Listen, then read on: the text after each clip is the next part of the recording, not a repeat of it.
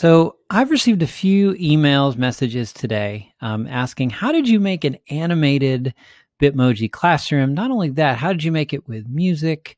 And how did you make it snow? So I'm going to show you real quick, about a quick 5-minute, 10-minute video here to walk you through the steps that you need to do it. I make a new animation in my classroom every single day. They take about 20, 30 minutes, and it's kind of a fun way we can connect with your class every day. A lot of my students have actually started asking, hey, how are you doing that? And some of them are starting to do this too. And pretty soon I'm going to have them start making some of these animations for my classroom. So the best way that I can describe how this works, it's just a slideshow.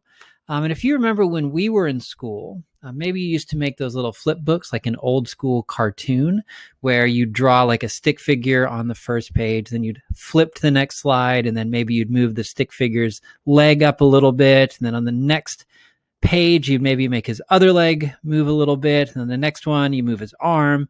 And the idea is when you flip through it, it kind of looks like the stick figure is dancing or moving, like an old school Disney cartoon. Essentially, that's what these are. So this is, just the classroom, at least part of it, that I put together. Each slides, everything is the same except for the Bitmoji and the little snow thing. So I'm just going to click next slide through this just to kind of show you like how the little Bitmoji moves. So I'm just pressing next slide, and I'm going to show you real quick how to go about making an animation. Right. So first thing you got to do is you have to make sure that your background and everything that you want in your classroom is exactly how you want it. And just kind of like in an old school cartoon, the background's going to stay the same, but you have to pick the one thing that you want to move. And probably for most of you, that would be, your Bitmoji as you kind of import it into your slideshow. So once you have everything as you want it, so this is like the first slide for me. I'll show you how to add snow here in a bit. But once you have everything as you want it, it's then simply a matter of duplicating the slide, which is right-clicking, pressing duplicate slide, and then moving just the thing that you want to move. And in this case, I'm going to use the arrow keys, move my Bitmoji a little bit. He's coming up on that ramp, so I'm going to tilt him up. Oops, sorry, he's coming up on that ramp, so I'm going to tilt him up a little bit. Let's move him in front of that. And then you just repeat that process over and over again. And, just like with an old school cartoon, the closer that you have your Bitmoji, or the further you move him apart, the less fluid the animation's going to look.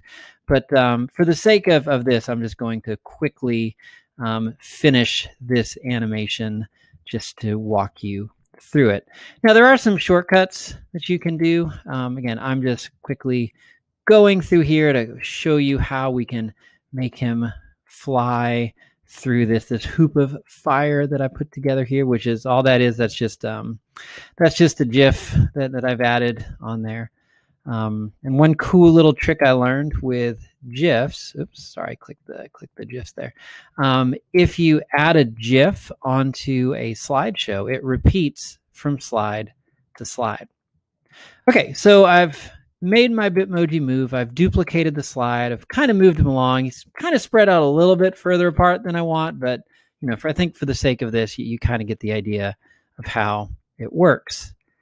So the other question is, all right, so how did you get the snow on there? How did you make it snow in your classroom? Well, it's just a GIF file that I found. I did a Google search for transparent GIF snow, found one where it was nothing but the snow falling, and then I inserted it onto the slide. Now, what I learned, the trick with like this snow, don't add it at the start because it's literally right on top of everything. So I can't click my Bitmoji easily. So I waited till the end to add the snow onto there. So I'm just going to go and copy this whole GIF of snow on top, and I'm just going to add it by just copying and pasting real quick onto these extra slides that I just put together. And I'm just going to quickly, I'm going to quickly go through and add these here. One cool little trick I learned too with GIFs when you add them onto a Google slideshow, when you put them on there, they play on the same loop. So in other words, as they move from slide to slide, you're not going to notice like the slides are changing. The GIFs are going to keep playing. It's why the snow, it looks like it's falling. It's not like editing or changing each go around. All right. So next thing I'm going to do here is how did I get music onto that? Well, this is just a Google Slides trick. What you want to do is you want to go to your Google Drive and you want to add, make a folder. In this case, I just have a folder that's called Sounds.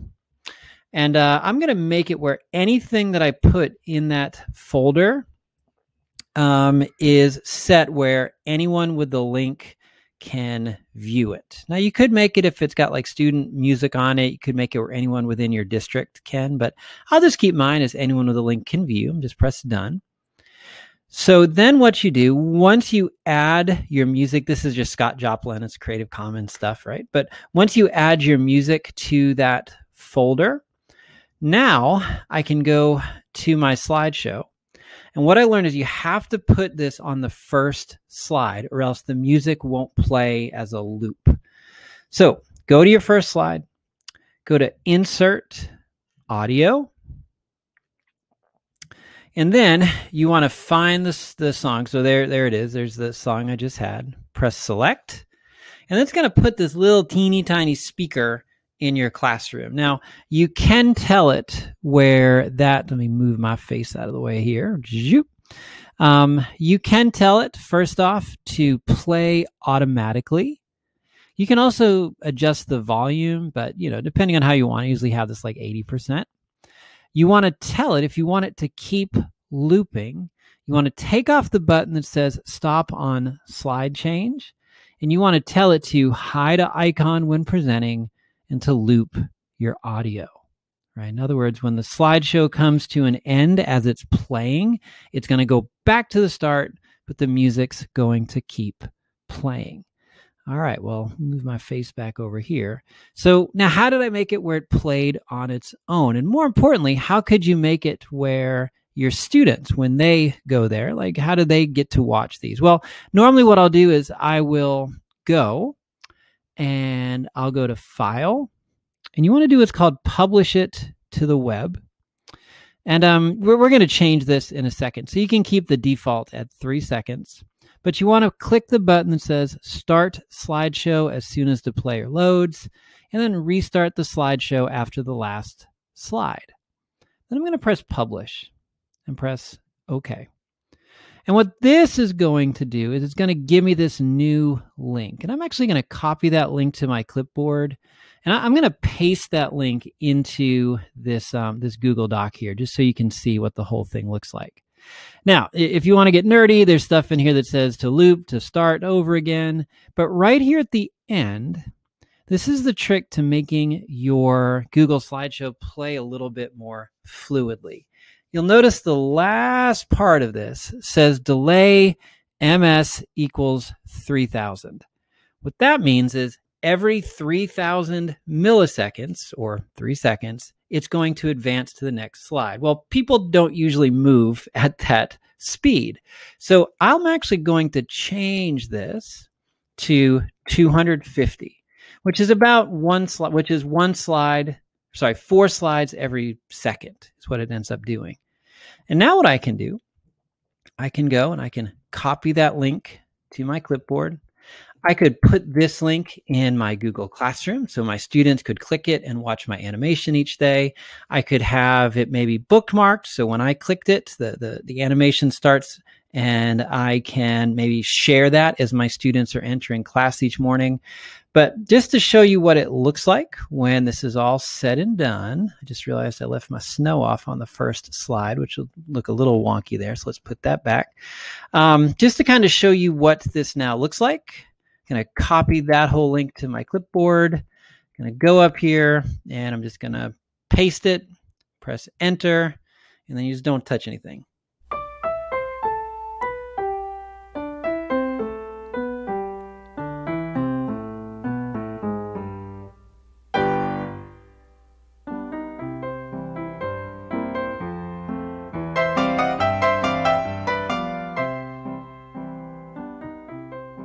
All right. That's it. Enjoy.